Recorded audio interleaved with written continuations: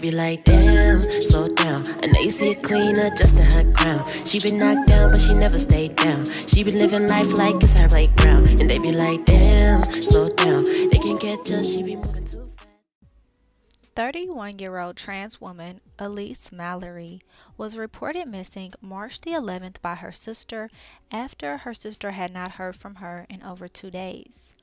On March the 22nd, her car was found in a parking lot near her apartment in Evanston. And then March 24th, the unspeakable happened. Her body was pulled from Lake Michigan near Garden Park, just a few blocks away from her home.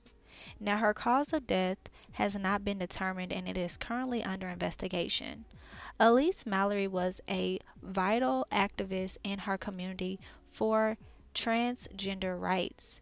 Her community is currently aching and hoping that they get answers soon. While her family and friends are still asking for answers and are currently mourning, they still want us to know just how important Elise Malary was and how they are going to stop at nothing to continue her message and her legacy. On the screen here, you see that her shirt says, "You deserve more than survival."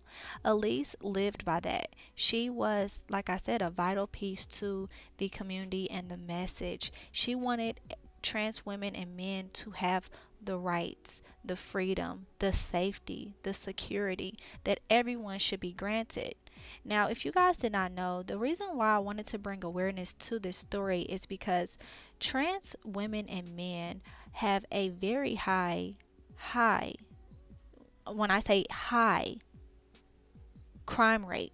The statistics show that LGBT population is disproportionately affected by hate crimes, and those against transgender individuals are especially violent. Given the considerable underreporting of these crimes, better insight into victimization experiences and reasons for underreporting is necessary to improve the safety of the transgender community and secure necessary services for these victims. This is what Elise Malary was fighting for. This is what her and people like her, individuals like her, want to see change, because there is no safety for them. There is no one advocating for them besides them.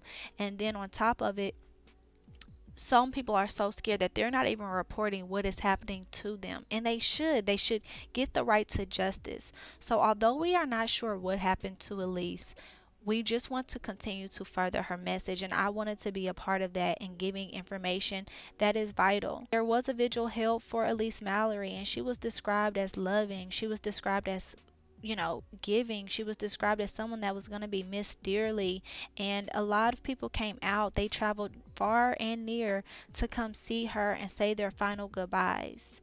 Now, at least 45 transgender men and women were killed during 2021, and most of those killed were black.